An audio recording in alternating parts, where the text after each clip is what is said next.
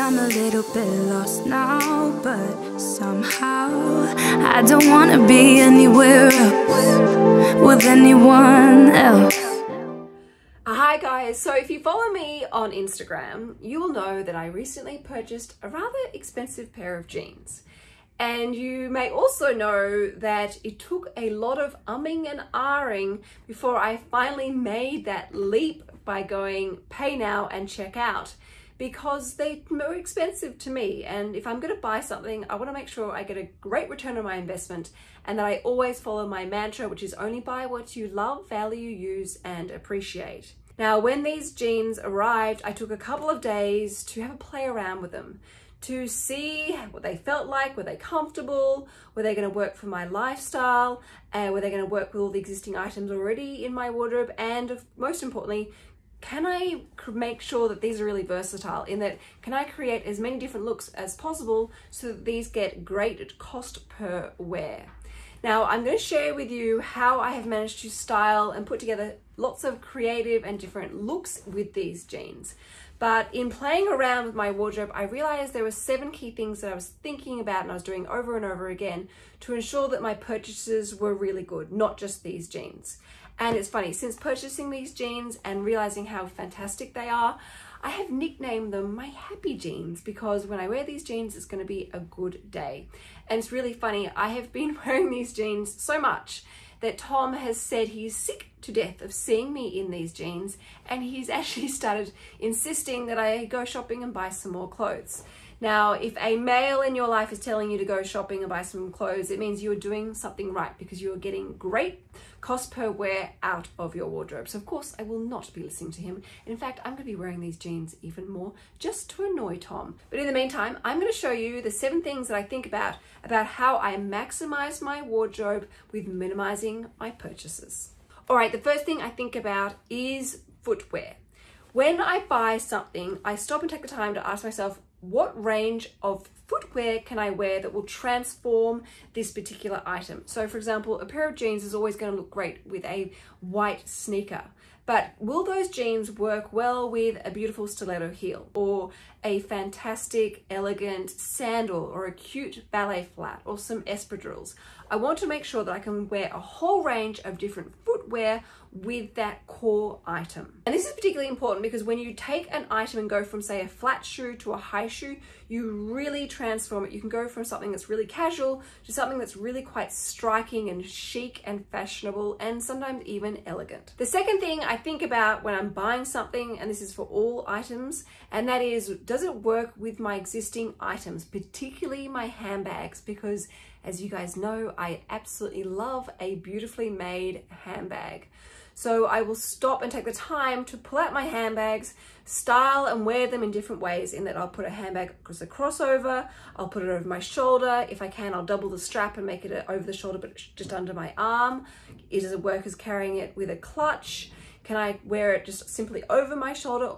Are the handbags that I already own going to really work in creating lots of different looks with this potential purchase? The third thing that I think about are, what personal touches can I add to this outfit with my existing pieces that really raise its bar, take it to the next level, make it even more unique and special and my signature style. Now that might be something really simple, like adding a range of different belts that you might collect over time to wear it in a different type of way. Or it might mean adding some studs or some diamante brooches to your jeans or whatever item you're purchasing. What sort of unique things, even things like wrapping around a beautiful colored scarf around the strap of a handbag, or getting a really cool key ring and hanging it off your jeans or hanging it off your handbag. What different unique things that most people don't even think about that you can really add that final finishing touch that really just elevates your outfit. The fourth thing I think about is my color palette. Is that potential purchase going to work with the existing color palette that you already have?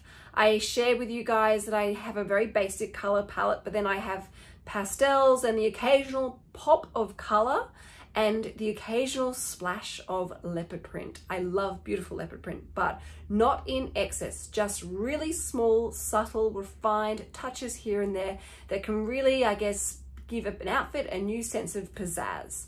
So this is what I will think about. Will some of those colors, those lighter colors or brighter colors, or those patterns that I already own, work with that potential purchase? So my fifth and probably my most helpful and valuable tip in this video, and that is investing time and energy playing in your wardrobe.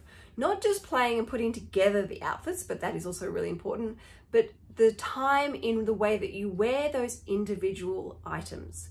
So for example, you'll see in this video that I am wearing a white shirt. Don't just throw on a white shirt.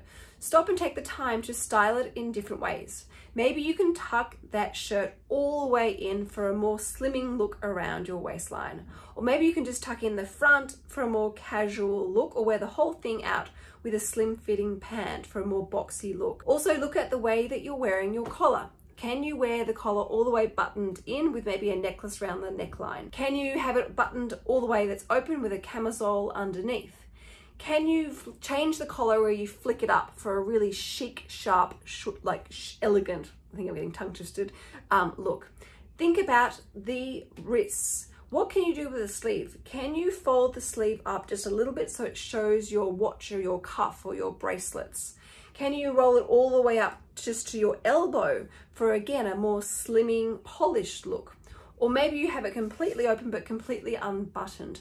Stop and take the time with that particular item to wear it and style it in different ways. You'll be amazed as to what it really does to your whole entire outfit, and it really transforms it, and I guess you raise your bar in the way that you look when you walk out the door. So tip number 6 is going to be counterintuitive to tip number 4 about having a harmonious color palette, and that is, what are your naughty pops of color and pattern and craziness that you can add to a classic investment outfit that will send it into a new different direction, that will add a whole different element to the outfits that you've created. Now you'll see in this video I've taken these jeans with a classic white shirt, but then I've added a whole new look to it by teaming it with a leopard print handbag, some leopard print shoes, I haven't overdone it, it's quite subtle, and then some bright hot pink toenails. It still keeps it really refined and polished, but I've still added that element of something that's interesting and fun by adding some loud colors and patterns to a classic look. Again, it's all about creating as many looks as possible without owning lots of different outfits. Tip number 7, which is my final tip, and I call this my yin and my yang consideration, is where I take 2 different types of clothing from different ends of the spectrum,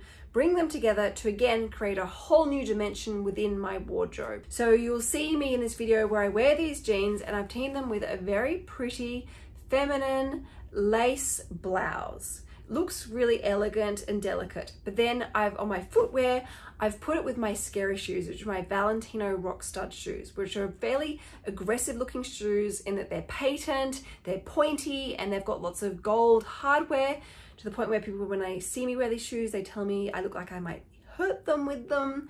And it's really quite an interesting look that you bring together, because you've got the soft feminine, but then you've got the aggressive, like masculine, dominant energy of those 2 items. And then you can throw on a blazer, which is something that looks very corporate and formal, or even something simple like a black leather jacket. So again, really thinking about adding the soft element to the aggressive masculine element, and see your outfit again transform to a whole new different dimension. All right, you're going to now see exactly what I'm talking about in action. You're going to see how I've created 7 very different looks through the existing items in my wardrobe, so I'm able to maximize my wardrobe whilst minimizing my budget and minimizing, the clutter and distractions and waste in my wardrobe. So I really hope that you enjoy this video. Make sure you watch all the way to the end, and everything is linked in the video description box below if you want to know where to get these jeans, or where also to get other similar purchases like this. So enjoy, and don't forget to subscribe.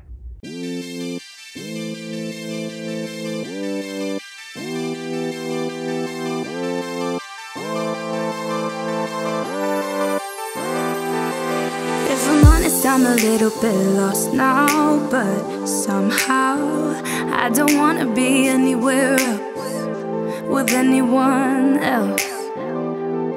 And you've been getting on my very last nerve, but love hurts, so I'ma say that it's okay with me to just let this be. I know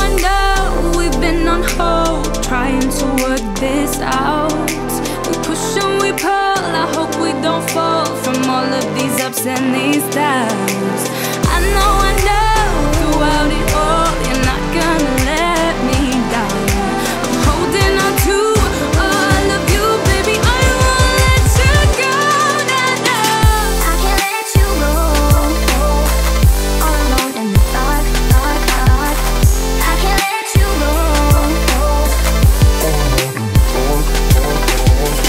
I can't let you go, all alone in the dark, dark, dark. I can't let you go. I know I promised that we wouldn't be silly, you and me, picking at the little fights over things that we should just let right. We were yelling things I know that we didn't mean. It's a hard thing, baby, when we're in so deep and we can't control these feelings.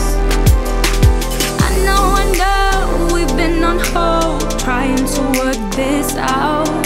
We push and we pull, I hope we don't fall from all of these ups and these downs. I know throughout it all you're not gonna let me down. I'm holding on to all of you, baby, I won't let you go. I can't let you go, all alone in the dark, dark, dark. I can't let you go, I can't let you go, all alone in the dark, dark, dark. I can't let you go, baby, I won't let you go. It can be deceiving, I gotta know that you really mean it. We can take it slow, just hold on, 'cause I can't let you go. Just